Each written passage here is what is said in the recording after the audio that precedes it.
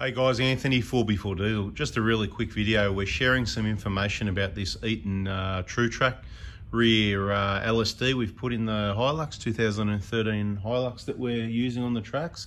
Firstly, I'd like to point out, really bad tyres, over 7 years old, lots of tracks, out, back, whatever, and we're just testing them to punish them out to the absolute maximum till they're slicks, whatever we can do. We want to even try and puncture one. No luck so far. So they're super reliable tyres, and we're driving around in the wet, and we just can't get them to slide. But it's not about tyres, it's about the LSD this time, because there's a lot of people that obviously know more than me. So once again, we'll just show what's happening. Now, first thing I'd like to explain with differentials, if you've got an open diff, that's without any sort of LSD, when you turn the wheel one way, the opposite side of the vehicle will turn the other way. I'll say generally, because there might be a few exclusions to that rule, right? Not much rubber left here for traction, is there? But anyway, right, so an LSD, when you turn it, it'll spin the same way. So we'll just quickly do that here with the Hilux. This is the one with the TRUEURAC. So if we spin it forward, it'll stay together. So that's what it's meant to do. And if we spin it backwards or forward, that was backwards first and forwards, whatever, right? Doesn't matter which way we spin it, right, it'll copy, okay? Now, it's not locked together, it's not a locker. This is what an LSD is, and this is a really good LSD. Some people seem to think that there's something wrong with that one. Now, what's the chances that everything that I bolt on my vehicles, there's something wrong with? No, there's not. There's not many things that we bolt on our vehicle that there's something wrong with, just like your vehicles. Okay, so don't just go, oh mate, there's something wrong with it, the projector DCD, there's something wrong with it. No, there's not something wrong with it. There's something wrong with it is the whole design. Now, this thing, we didn't think that it was going to necessarily be a locker, but obviously we thought with enough resistance on one side, then that would keep it locked. Now, it's obviously a varying amount, I mean, you need a very small amount, fully flexed, fully loaded up at one side here, and nothing at the other isn't going to do it. But if you're moving, it's enough to keep it sort of locked. And obviously you get to the next point where with an open diff, it just completely spins. I had this vehicle on the tracks a number of times with open diffs. This one, 2013, comes with open diffs and traction control. The traction control is slow and really hopeless in my opinion. If you've got really good tyres, the combination of the two, it might pull you through. Like if you've got new BFGs every 6 months or something like that, KO2s. So what happens is, right, you can see, spin it that way, spin it that way. Now, what's meant to happen by the instructions, the test, if you like, the first test is you get two people and you spin one wheel. It won't spin because it's an LSD, right? There's all helical gears and stuff in there. But what you should be able to do, and just to demonstrate it is working how it's meant, so I'm going to get in here. Let's check the plane of the bearings first. That's always worth doing, right? Just do that, right, while I think of it. But the point is, you can see, it takes a fair bit of force, but that's what's meant to happen, okay?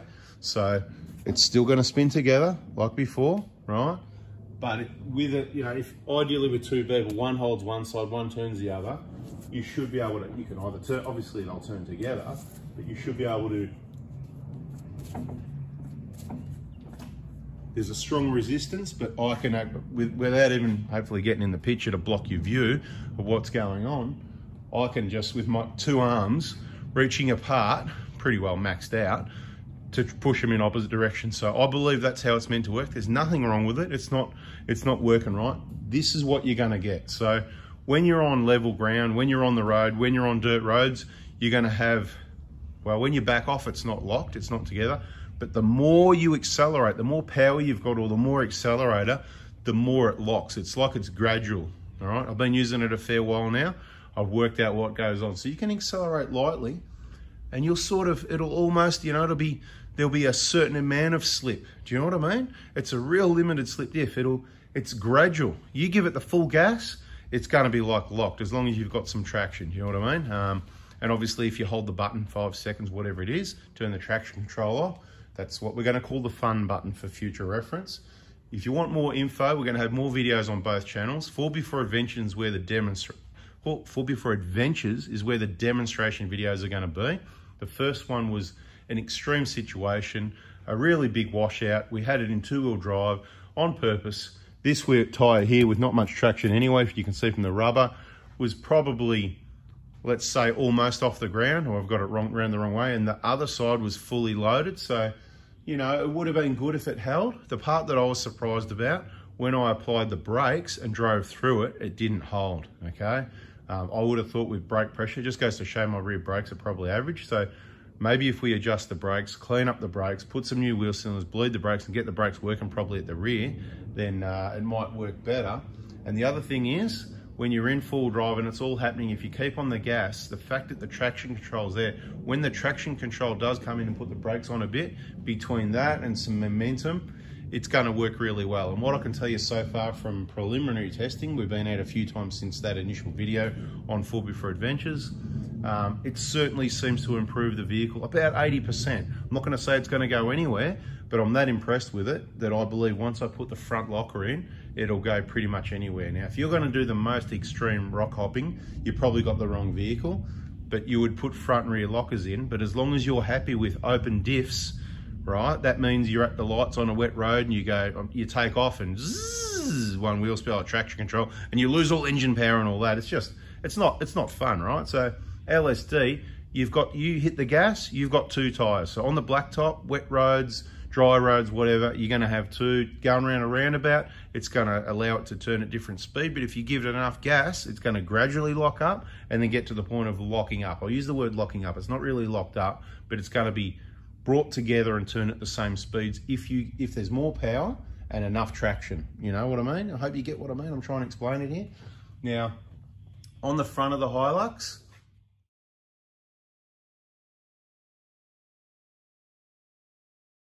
if you jack up your Hilux and you go, okay, I'm going to just test out what this Anthony guy says. I'm just trying to cover it for all the questions because people go, well, I jacked up mine and I spun the wheel and the other one didn't even turn. Well, that's because it's all switched off, okay? The Hilux is a two-wheel drive vehicle, and that's why it kind of matters even more to have an LSD there, because otherwise you've got a one-wheel drive most of the time. You know, I'm not saying you should do this, but if you've got the V6 or if you've got a diesel that you drive around, you always take off fast, you want to get going, you're going to get a lot more wear on your drive tyre. Now, obviously, if you've got plenty of traction, then it's going to split evenly as well anyway, but it all comes down to, you know, a lot of variables, right? But just take note, the front of a Hilux, the front diff is not even turning when you are driving in two-wheel drive because it's a two-wheel drive vehicle. Your wheel bearings are turning, your CV shafts are obviously turning, so you get a little bit of wear, but not much because there's no load driving on those. There's nothing pushing on them. Your front diff is generally resting and your front tail shaft won't be turning either until you engage four-wheel drive. On a Prado, if you were to spin the front wheel, generally it's got an open diff. Even if it's got a locker, it's going to have an open diff. One wheel's going to spin, the other one's going to turn the opposite way. Or it depends if you've got resistance on the brakes, things can not turn and weird things can happen as well, okay? So general guidelines, if you've got an LSD in the rear of your Prado and you take it out, like at a 120, if you put a locker in, it's no longer to have the LSD when the locker's off. I hope you understand that. So until you put the locker on, you've reduced the capability of the vehicle off-road. And some people, you know, people can argue about the Toyota LSDs are rubbish, whatever. Like, you know, my 120, it worked well. I took it out. I put the front locker in first, transformed the vehicle. I put a rear locker in, still transformed the vehicle. It was already transformed though.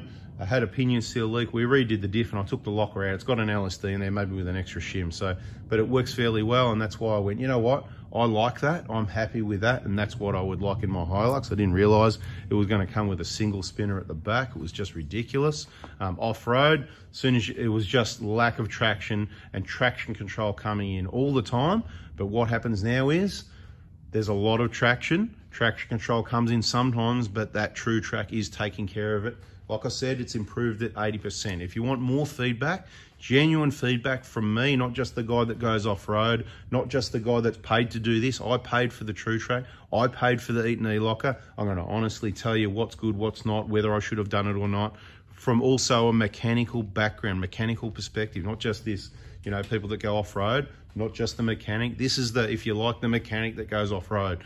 That specialises in these vehicles, the Toyotas, the Hiluxes, the Prados, that does a lot of outback travelling, that does a lot of rough tracks and hard tracks. So I think it's pretty good feedback. There's a lot of experience there to back up what I'm talking about, okay? So if you like that, subscribe, turn the bell on. I reckon I've talked enough for this one, but I hope you understand a bit more about what's going to happen with your diffs, and what we're expecting from a TRUEURAC is pretty much, like I've got to say, from that video, at that moment I could say, oh, that's a bit disappointing, and it is. I mean, it's spun, and it's a bit, because it'd be great if it locked up, wouldn't it? It'd be just great, but I didn't really expect that to happen.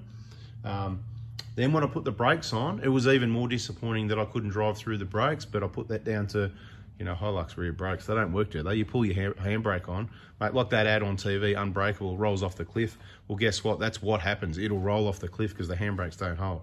Anyway, whatever. Thanks for listening. Hope you understand. Hope that helps. Bada bing. Have a nice day. Have a nice weekend. Have a nice week. Catch you soon. See ya.